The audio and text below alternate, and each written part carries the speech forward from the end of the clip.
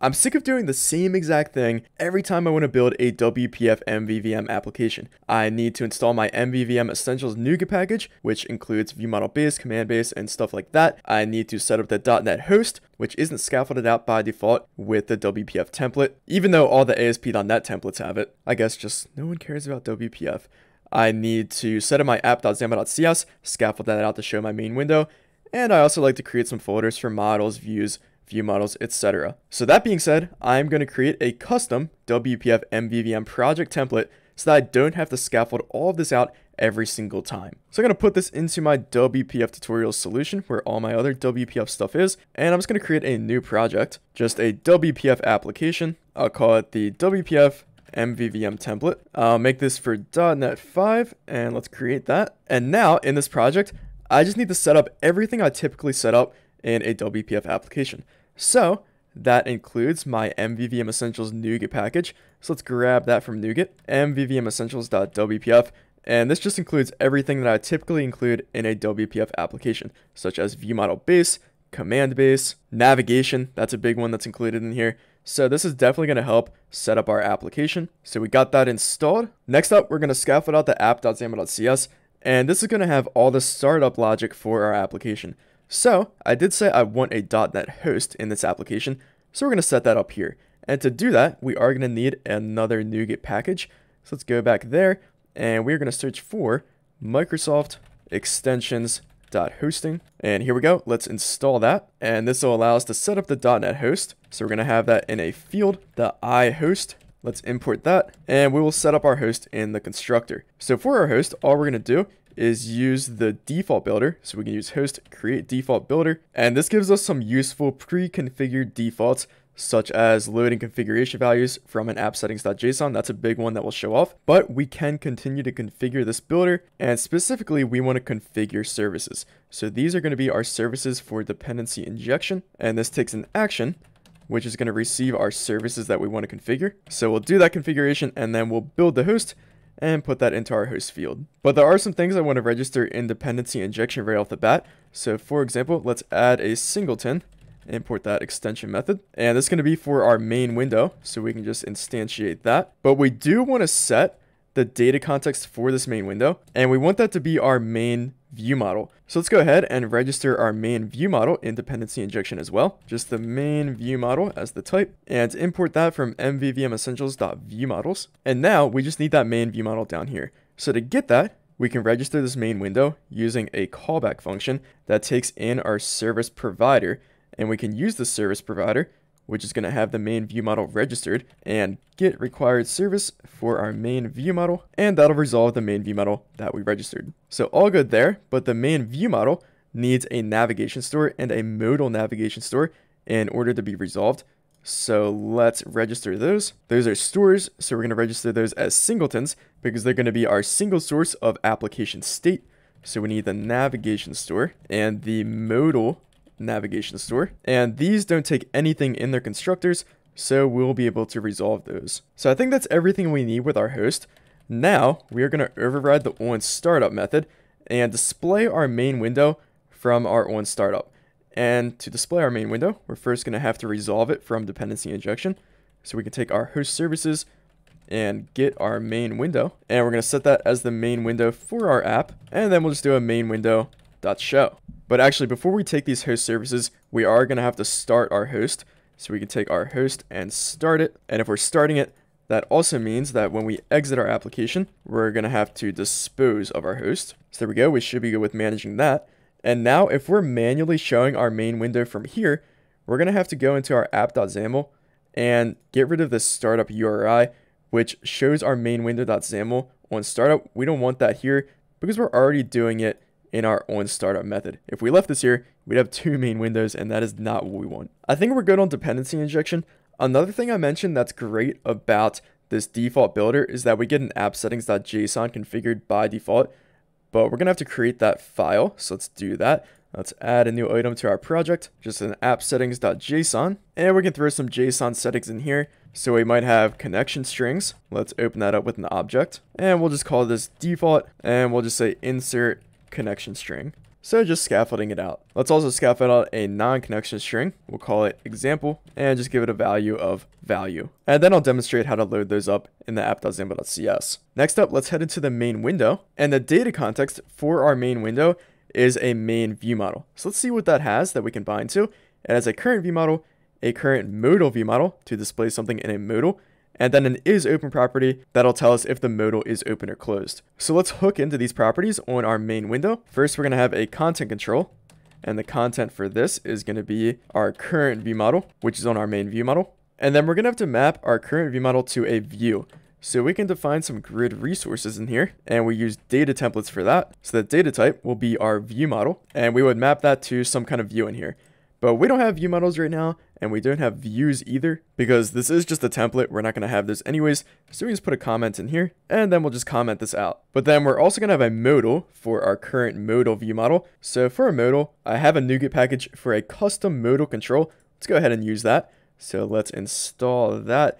That is called simplemodal.wpf. Let's install that. And now in here, we can have a modal, import that namespace. We'll rename this to just custom. And on this, we can specify if it should be open or not. And that can just bind to isOpen on our main view model. We also want this to have a z index of 1. So that's above our content. And then inside here, the content for the modal is going to be a binding to our current modal view model, which I believe is what we called it on our main view model.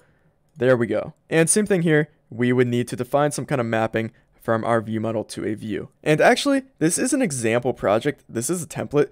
So maybe we should just have example views and view models. So we're going to have some of those because I did want to create these folders anyways. We want a views folder, a view models folder, probably a models folder as well. I also have commands since I use class commands. And then I also have stores for application state. I also have services for any kind of database interaction, API calls, or business logic. And then I have components as well for any kind of reusable UI components. So kind of going overboard here, but I do want to throw in an example view. Since this is a template, you can always just delete it or change it to whatever you need. So we'll call this the home view, and we'll just have a text block in here, and we'll say welcome to the WPF MVVM template. And actually, I'm going to cut this out, and instead, we're going to have a binding to the welcome message, and that's going to be on a home view model. So in our view models folder, let's create that home view model. This will inherit from view model base. So we implement iNotify property changed, and we're just going to have a string property, and we want this to be the welcome message because that's what we're going to bind to. And that's just going to have our welcome message. So this is a pretty simple example, but now we can do this mapping in our main window. So we're going to need our view models namespace and our views namespace. And we are going to map our home view model type to a home view. Let's also rename our main window while we're here, application name. But this should be everything for the main window, so we can get out of here.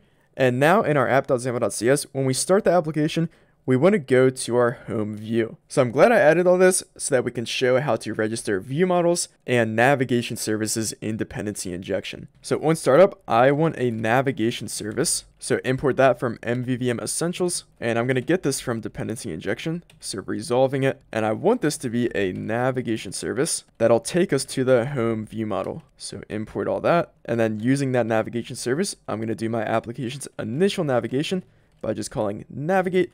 And that should take us to the home view model. So we're going to have to register all of this in dependency injection. So let's add a singleton for a navigation service to the home view model. And in order to register this, we're going to have to register our iNavigation store, which we actually did not do. We just registered our navigation store instance, didn't map it to the iNavigation store type. And I actually don't want to do that because the modal navigation store is an iNavigation store as well.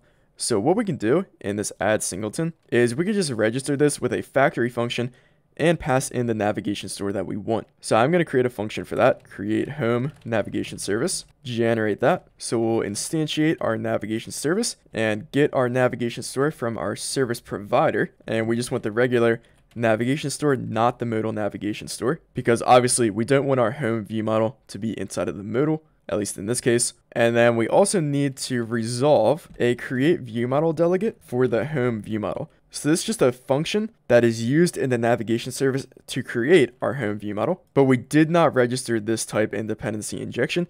Let's go ahead and do that. So that can be a singleton as well to create a home view model. And this is kind of weird to register. So we are registering a function that creates a home view model. So to create that home view model, I'm just going to resolve that from dependency injection. So let's get our service provider as a parameter here. And now from this, we need to return a function that creates our home view model. So a function that returns a home view model.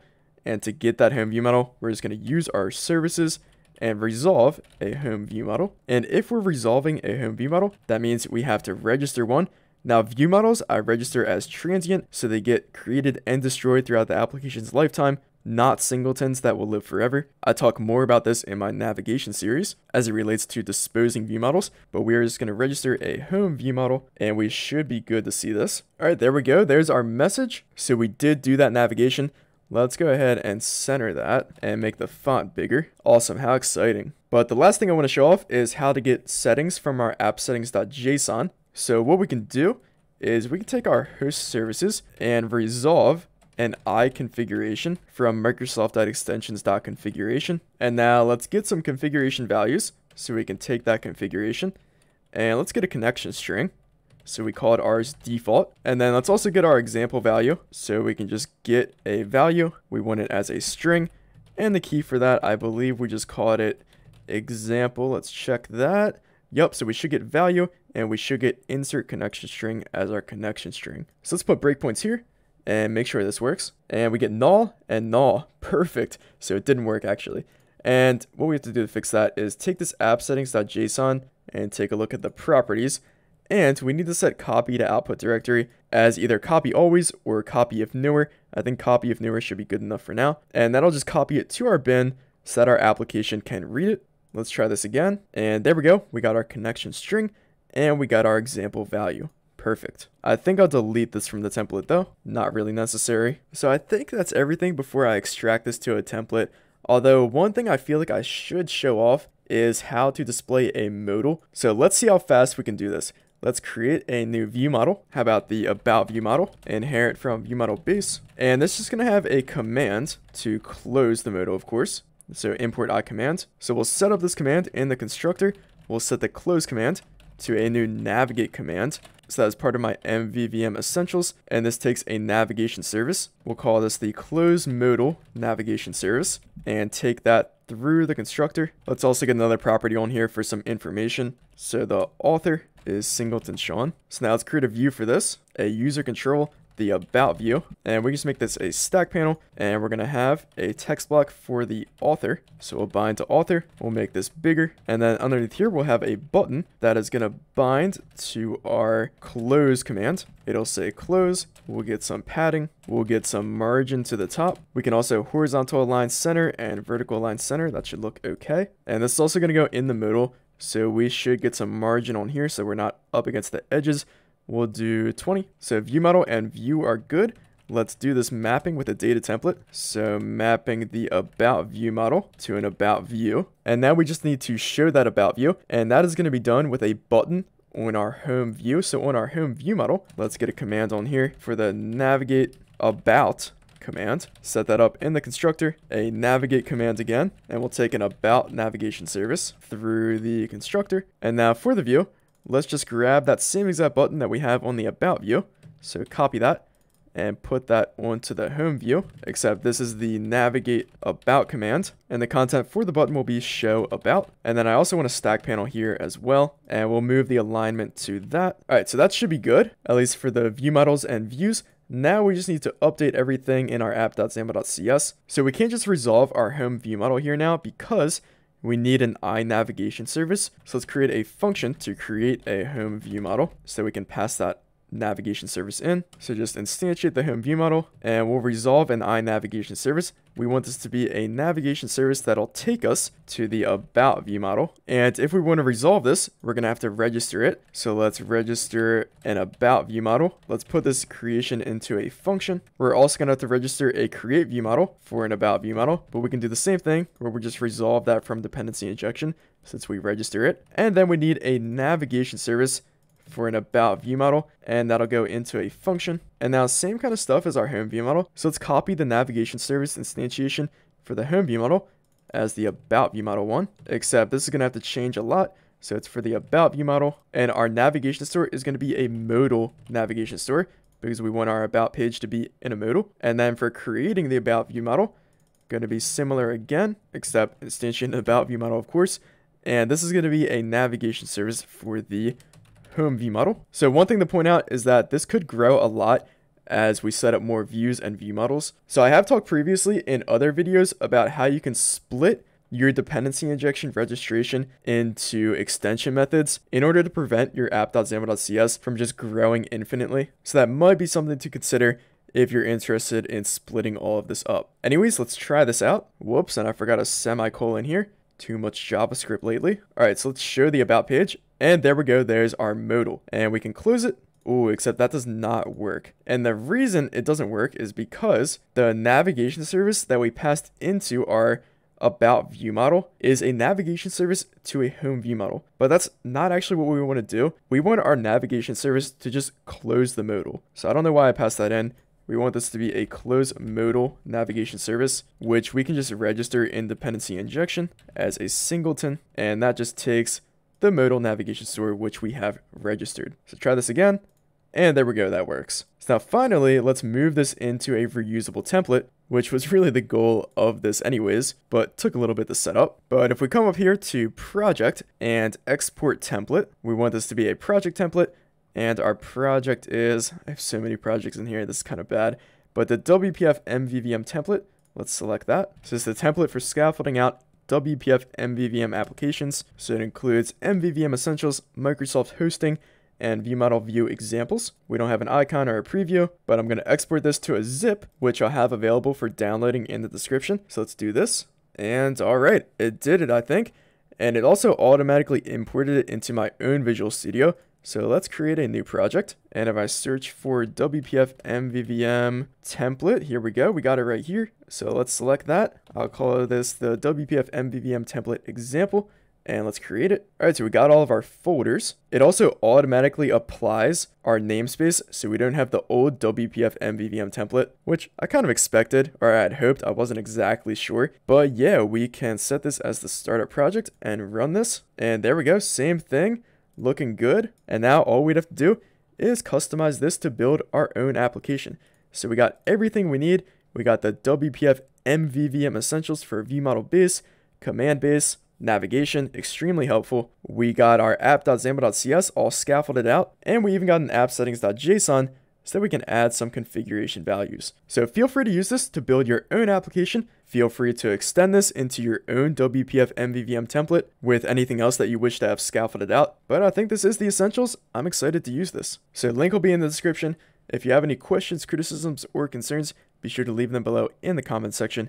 If you enjoyed the video or are enjoying the channel, consider becoming a member. Other than that, leave a like or subscribe for more. Thank you.